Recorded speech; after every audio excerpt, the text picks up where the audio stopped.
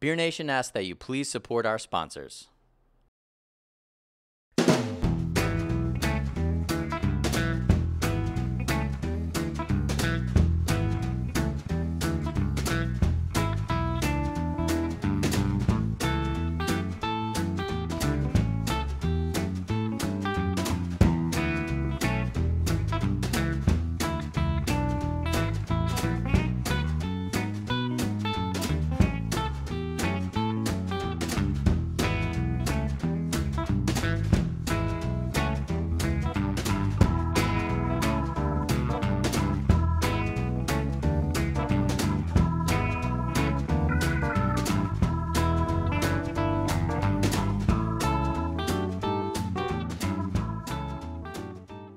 Come on, it should be like this. Hello and welcome to Flying Dog.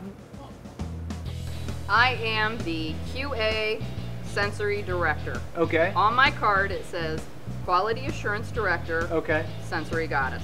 I've had a lot of sensory training. I've had a lot of sensory training, not just in beer, but in food and wine and beverage and packaging. And I'm kind of fanatical about it, you might have guessed. Right. I really, really dig it. Oh my goodness.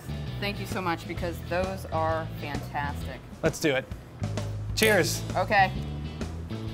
I like to have everybody experience the beer Okay. and then the food and then the beer and food together because beer and food together changes. It should change. Sometimes people like to just pair stuff and go, oh, that's pretty good. It works. You really want something that you're like, what happened to my mouth? That was crazy.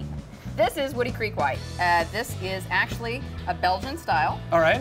It has El Diablo yeast. Okay. The devil. We have a little bit of the devil in this glass. We're going to try the beer, Okay. think about what the beer tastes like, and then try it with food. Okay, got it. Okay. Let's do it. This beer is super refreshing. It is really, really refreshing. It's just clean. Now I realize it's my olfactory, olfactory? Olfactory. Olfactoria. Just make up words. So go ahead and Eat. get it to coat your mouth. But before it goes away, take a sip of your beer now. And tell me what happened. Oh, it totally changed. The nice thing about beer and the difference between wine is that beer has carbonation. Yeah. So when you get that fat that's all in your mouth, because it's cheese, it's fat, it's delicious. So then when you drank that beer, what happened was all the carbonation, so all those little bubbles went like this and they went, hello fat, get off, get off. And then it combines and you get this, wait, that's a totally different flavor than what I had. And then there was like this effervescence feeling and flavor. I'm just trying to throw in these words. It's cool. I took the SAT 15 years ago. This is the in-heat wheat. So again, unfiltered. Okay. The aromas that you and flavors that you're going to get from this are banana, which is isoamyl acetate. Oh, I love the flavor of isoamyl acetate, which is banana. And then you're also going to get a bit of clove. Okay, let's light it up. I'll do it again because I love goat cheese. Why not? I get garlic.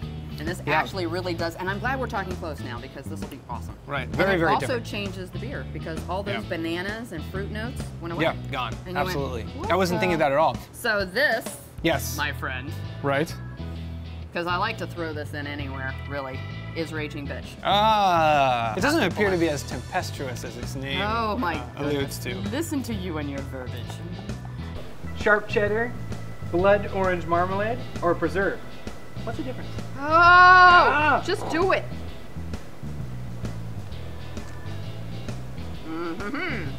So whenever you run into somebody who goes, I don't like beer, and I'm like, really, that's crazy talk, because that's like saying I don't like food. Right. There's so many different flavors. I mean, you could just look and see.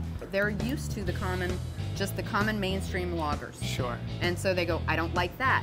This, they go, wait, that's totally different. I'm like, yes, it is. Yeah. Finally, through all this artisan products, we've finally replicated the flavor of pizza combos. This is serious research and development, dude. Yeah. Cheers. Thank you so much for joining me. It's my pleasure.